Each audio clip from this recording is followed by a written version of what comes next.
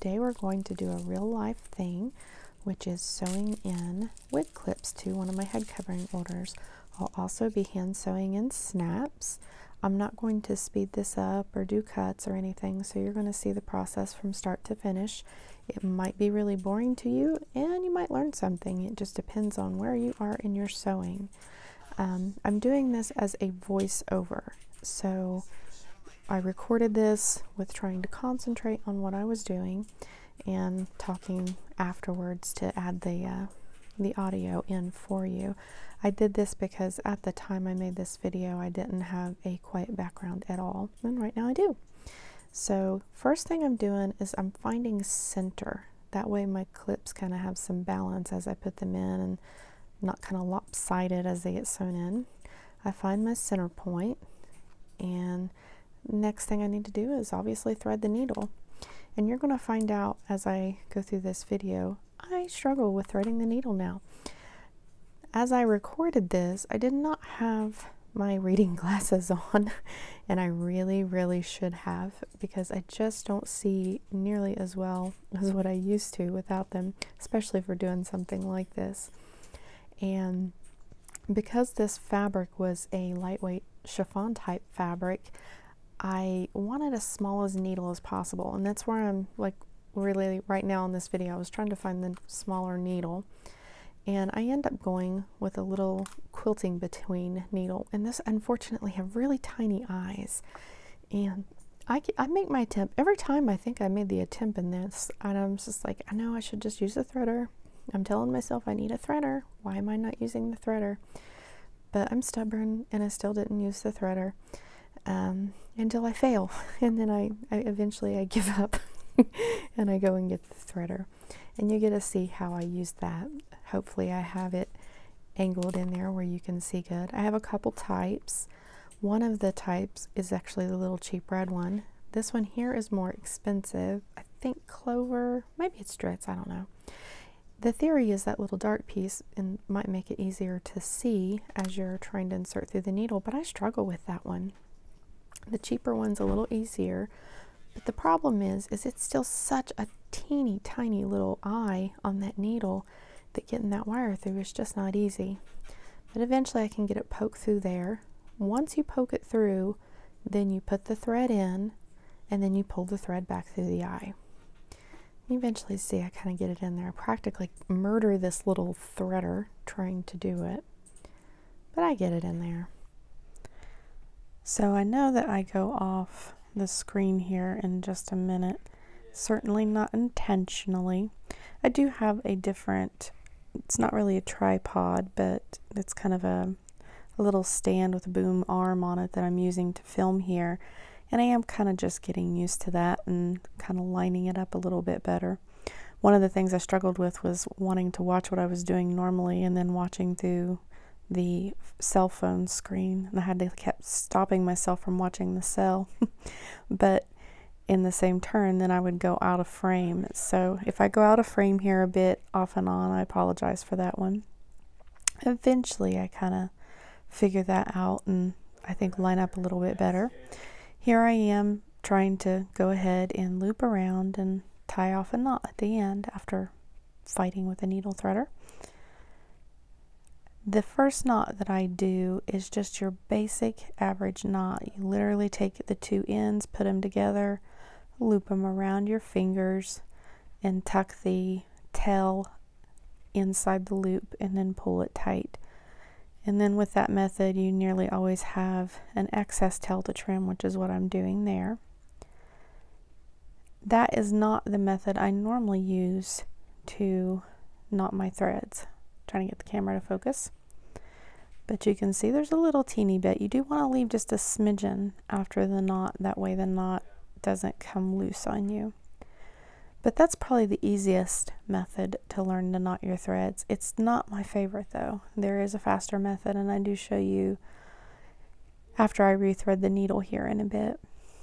Right now I'm using my little seam gauge, which is a sewing tool I think every seamstress needs to have. I'm really not trying to be too crazy precise here. I'm simply trying to get a rough spacing. Basically I'm measuring from center of the veil top and about 2.5 inches out to the edge of the clip. And I just do that so the clips are roughly evenly spaced.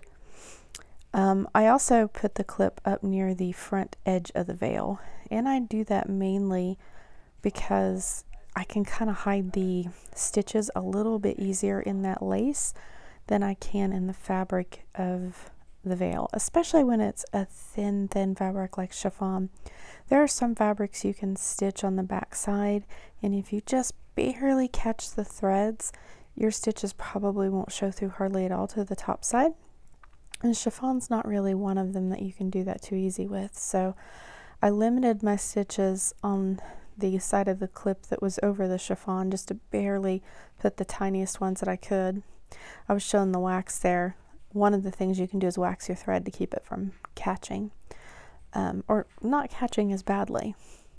It's a little less likely to tangle, which tangling is something you're about to see here, if I can line that up right. One of the problems in sewing wig clips is they have a tendency for the threads to tangle around the teeth of the comb, and you kind of are always having to fight that with every stitch that you pull through. Those little threads will kind of want to loop around the comb, and if you get that stuck in there and you take another stitch, yeah, you're going to have to get your seam picker out and undo that. But for the most part, if you watch with every stitch as your thread pulls tight, you can avoid it wrapping around those comb teeth.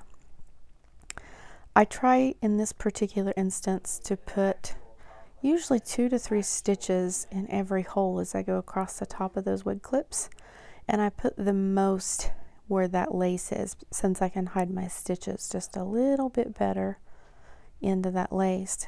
And you know, I'm doing 2 and 3 good stitches with deep bites into that lace, and they're probably definitely showing through to the upper side if you look close, but even with them showing, they're not going to be blatantly obvious. It's one of the nice methods about using wig clips instead of like a bendy clip or a bobby pin, is they're pretty hidden at a glance. You really don't notice they're even there.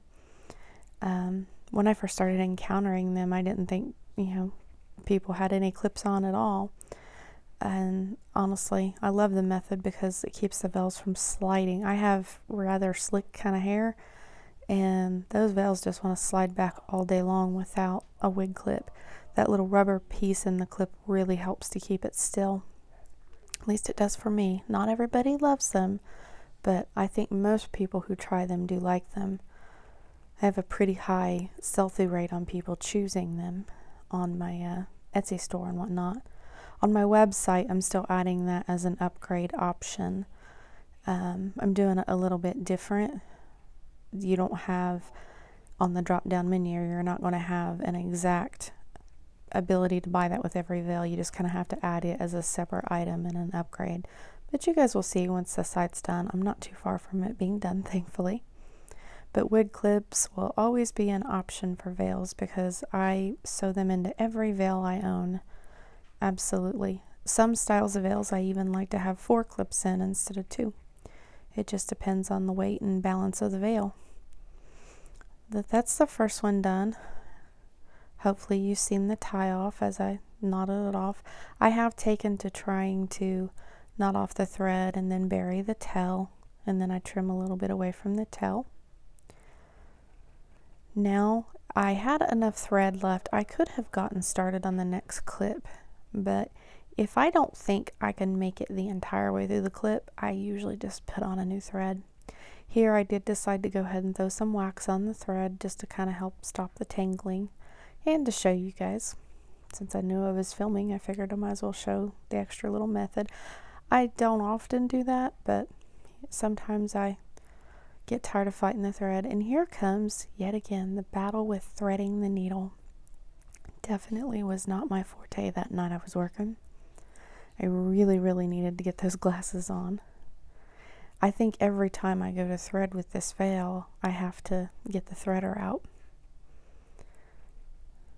The first time I know you couldn't see it very well. I don't know if I'll catch it as well this time. There's me getting the threader. I didn't get it lined up. What's actually happening with that threader is you take the wire loop and you shove it through the eye of the needle before you do anything.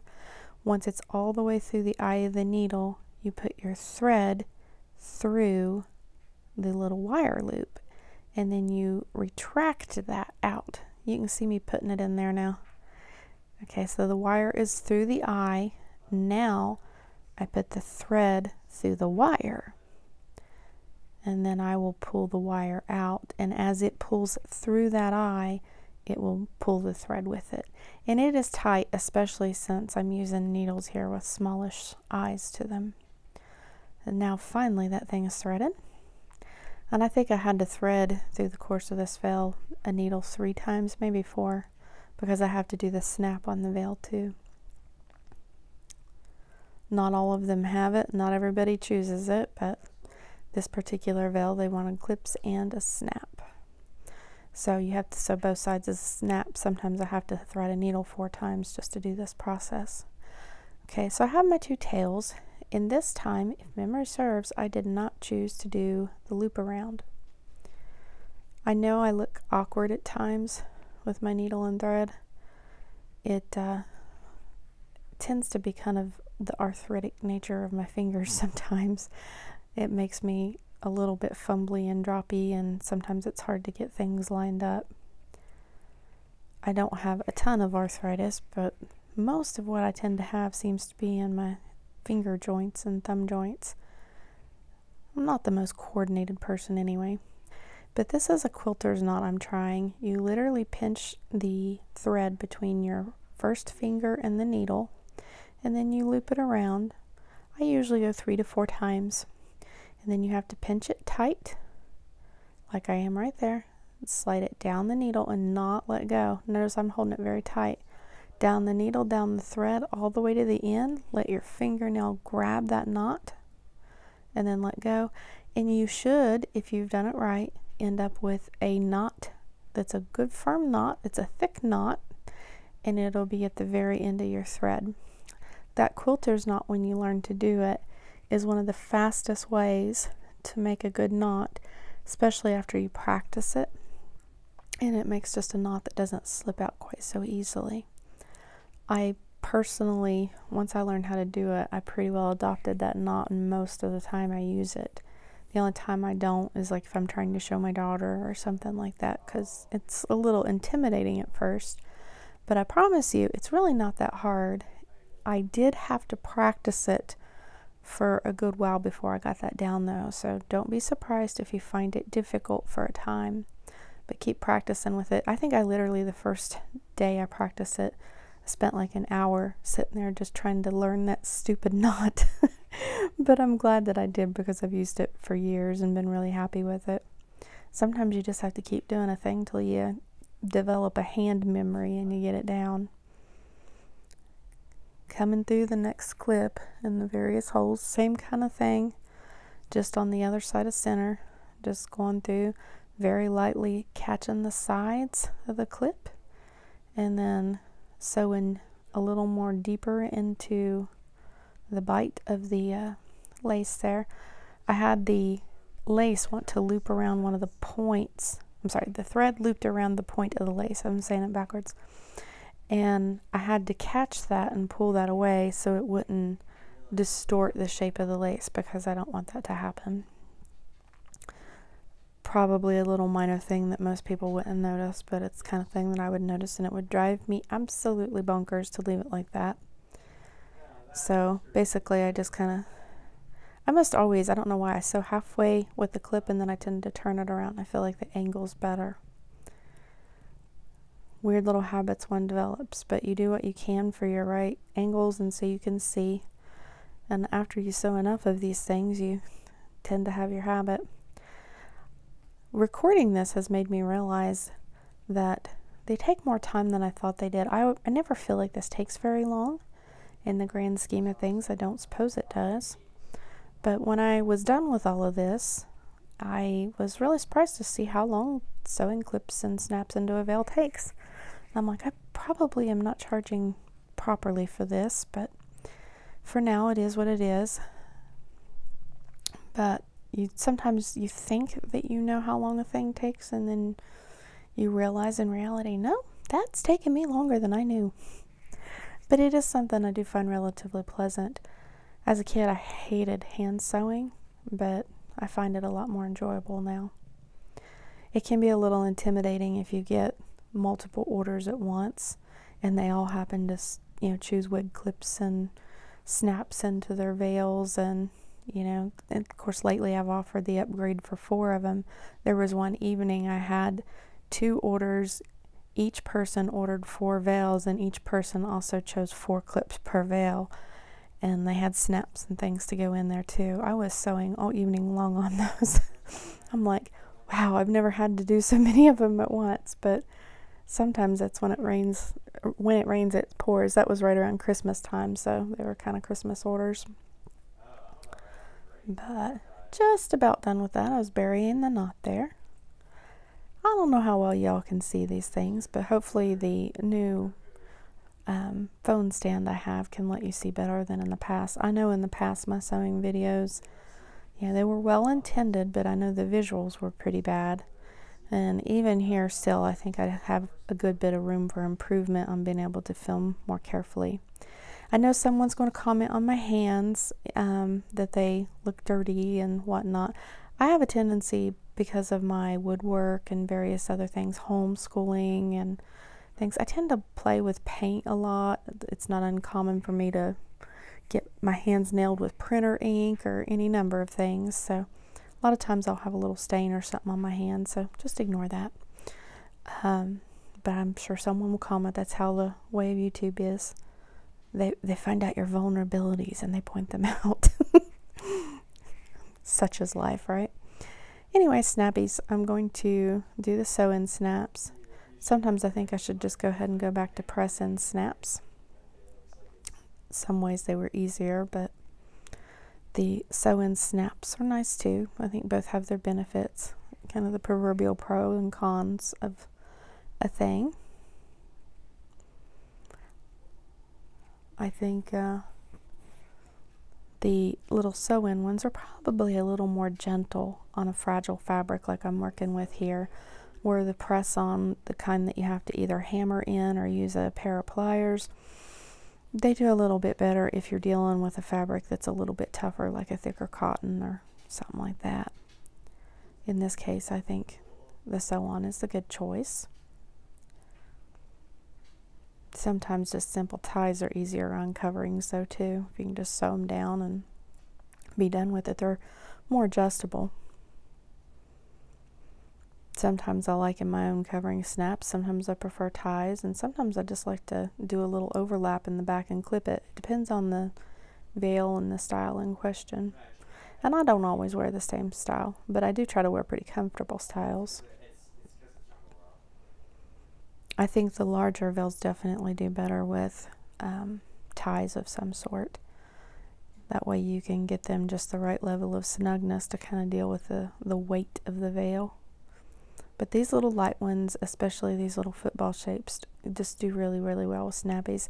And yeah, I was about to lose it over the threading. Not really. I was finding it funny. I was like, really? I am so blind as a bat sometimes. I guess that's the cost of being 45. I have my glasses. I even have the progressives now, but I am just terrible not to wear the darn things. Bad habit, I know.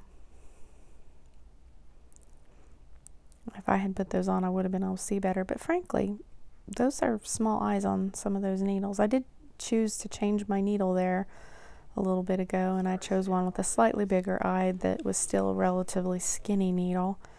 Sometimes it's hard to get the right balance. Most of the time, most of the fabrics and stuff that I use are pretty forgiving. Oh, no, I'm just now changing the needle. Sorry about that. I'm going by memory here. I had filmed this, about a week and a half ago, and I'm just now finishing the voice over for this. Yeah, I got tired of the needles, so I tried to find one. Usually one of the nicest ones for hand sewing are embroidery needles. They're usually not too big, and they tend to have a bigger eye. They have it to accommodate that thicker embroidery thread. It's a little bit big of a needle, I've got 2 brands there. It's a little bit bigger of a needle, but that bigger eye is just a lifesaver. I didn't really want to use the bigger needle because of the chiffon fabric I was working with, but I was just like, you know what, I'm trying to fighting with this. I also was fighting in an area that was just a little bit better reinforced on that corner with that overlapping lace, so I'm like, it can handle it right here. So this right here is the arthritic fingers talking. I find even getting those needles out of the package difficult, but that little pair of bent pliers can be a lifesaver. Because of my woodworking, I find tools that belong in the woodworking land to often be helpful in sewing land, and the reverse is hilariously true. Sometimes a sewing ruler is just what you need out in woodworking. They help each other out. And as you may have seen in some of the intro photos I have done, I've been making thread racks. So one hobby is feeding the other hobby right now. But it can definitely go both ways. I was thinking I can sew some pouches to protect some of the drill bits. So, you know, they can help each other out. This is a good thing. Again, I was doing the quilter's knot, doing the catch it between your finger, wrap it around 3 or 4 times, pinch it to the needle, pull it down the thread, snug it tight with your fingernail, and you're good to go. And you usually won't even have to trim the end at all. Just a good fast knot. Now to catch in there, and I usually try to get that first good bite into the lace edge. I do think it's helpful and a little bit more solid to have lace edged veils, at least like these veils that they don't have a facing on them or a heavier layer. That lace can really help reinforce it. Makes it just a little less flimsy along the edge, if you will. Of course, it depends on the individual veil and how it's made. Sometimes if you've done double turned hems, they'll have some strength with that, but burying as many stitches as I can into the lace helps to make it just a bit stronger. I can caution you as you do sew-in snaps, always make very sure that you're sewing them on the correct side. It's so easy to get that wrong. You need to kind of test your snap that one will go inside the other and that you have them in the right direction. I cannot tell you how many times I've sewed one face down or sewed one on the bottom instead of the top of the fabric and just kind of wanted to cry. You have to get your seam picker out and do your unpicking, as they call it. It is your best friend. People often don't tell you when you're getting into sewing that sometimes you'll spend just as much time picking out stitches as what you put in. But it really is part of sewing. You just kind of have to get used to it. As a kid, I always fought it, but you kind of realize if you want to be remotely happy with the result of your sewing, if you make a big mistake, you better pick it out. Otherwise, you'll just get dissatisfied and quit. I've done that enough times, I reckon.